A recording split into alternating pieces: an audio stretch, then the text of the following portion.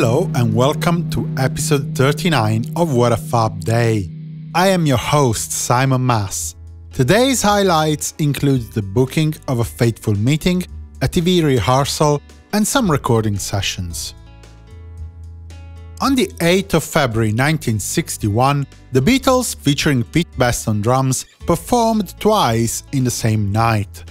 The first show, for the 8th time, was at the Aintree Institute in Liverpool for BK Promotions. Then, the lads rushed to the Hambleton Hall in Liverpool for a performance booked by Willie Hill and Vic Anton. Busy day for manager Brian Epstein in 1962. While in London trying to ascertain the Beatles' remaining Decca prospects, Epstein acquired the 2 reel-to-reel tape mixdown of the 15 songs recorded by the band during their Decca audition. You might recall that we covered that historic event in the very first episode of What a Fab Day. Anyhow, armed with a good quality recording of the performance, he decided to visit a number of other record companies like Pye or Oriole to study the market and weigh other options.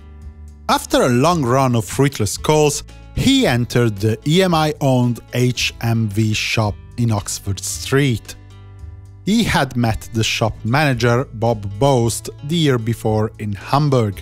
Funny how this German city played such a central role in the life of the Beatles. They both had attended a record retail course run by Deutsche Grammophon. While Boast couldn't help the Beatles and Epstein's cause directly, he urged Epstein to use the tape to make a number of 68 round-per-minute demo discs, using the studio on the first floor of the building. Epstein followed the advice and, while upstairs, sound engineer Jim Foy commented favorably about the band, even more so when he learned that 3 of those 15 songs had been written by the performers themselves.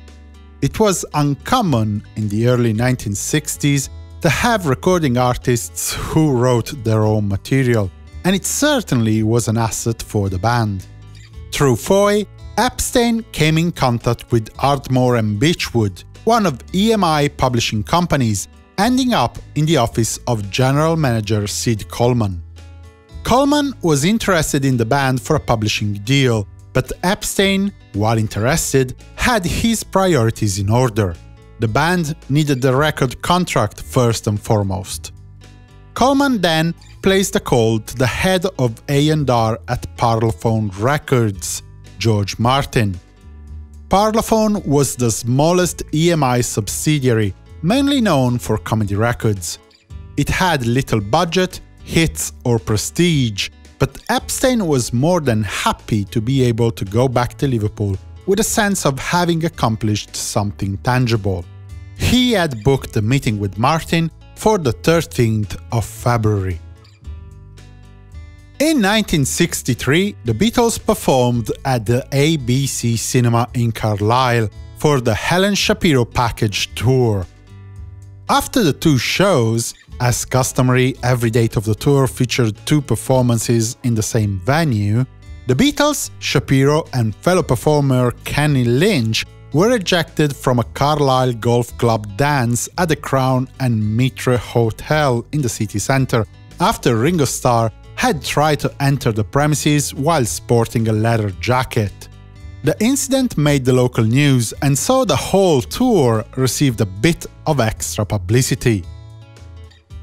In 1964, the Beatles started their first day in New York City with a press conference in the Baroque Room of the Plaza Hotel. After that, John Lennon, Paul McCartney and Ringo Starr went for a walk in Central Park, followed by 400 mostly female fans and several photographers. George Harrison stayed back to the hotel with a really high fever due to a streptococcal infection. Joined in his room by his sister Louise and a doctor, he was advised against appearing at the Ed Sullivan Show. His infection was treated with a robust intake of drugs to be administered every hour on the hour.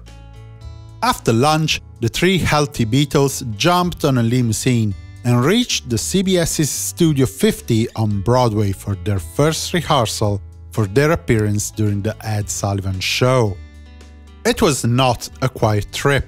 The car was charged by screaming fans, and mounted police had to intervene to restore order.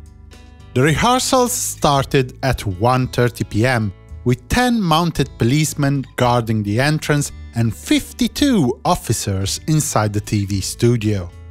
The Beatles joined the American Federation of Television and Radio Artists, the American equivalent of the Musicians' Union, and then rehearsed their bit with their roadie Neil Aspinall standing for Harrison. The Beatles impressed the studio crew with their politeness and professional attitude, and were the first band ever to request to see a playback of their rehearsal. After the affair, the Beatles gave ample opportunity to the various members of the press, paper and radio to interview them. In the evening, with George still confined to his bed, John, Paul and Ringo were joined by George Martin and several executives from Capitol Records for a dinner at the 21 restaurant. On the 8th of February 1966, George Harrison and his wife Pattie left London for the Barbados for the start of their honeymoon. On this date in 1967, the Beatles were back at the EMI studios to start recording a new song, Good Morning, Good Morning. Beatles historian Mark Lewson maintains that the title of the track was inspired by the BBC Kellogg's Cornflakes commercial. Whatever the case, the four taped 8 takes of the rhythm track, comprising drums, tambourine, rhythm guitar and guide vocals by John Lennon. For those who don't know, a guide vocal is a temporary vocal track that just serves to give everyone the outline of the melody. The lyrics might be wrong, or the performance might be a bit shabby, but it doesn't matter, because it just serves as a kind of signpost. The session, starting at 7 p.m, was wrapped up at 2:15 a.m. Finally, between 2:30 and 9 p.m. of the 8th of February 1968, the Beatles were at the EMI studios in Abbey Road.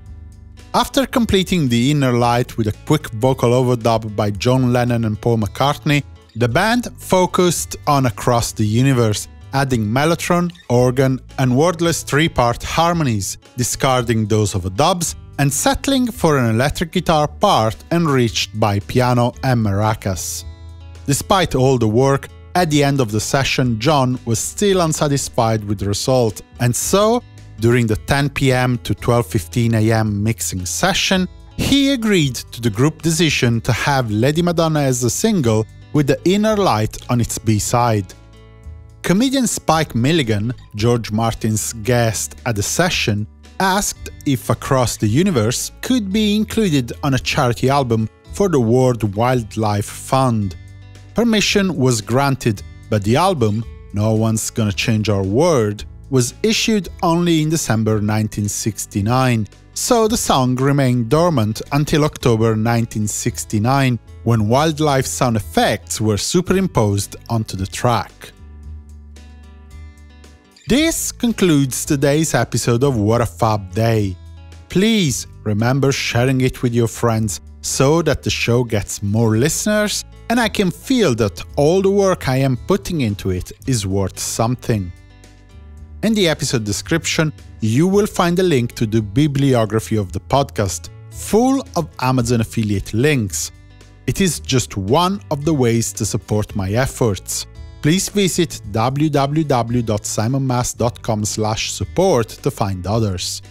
For the moment, I wish you a good day and a fab continuation. Simon Mas, music you love.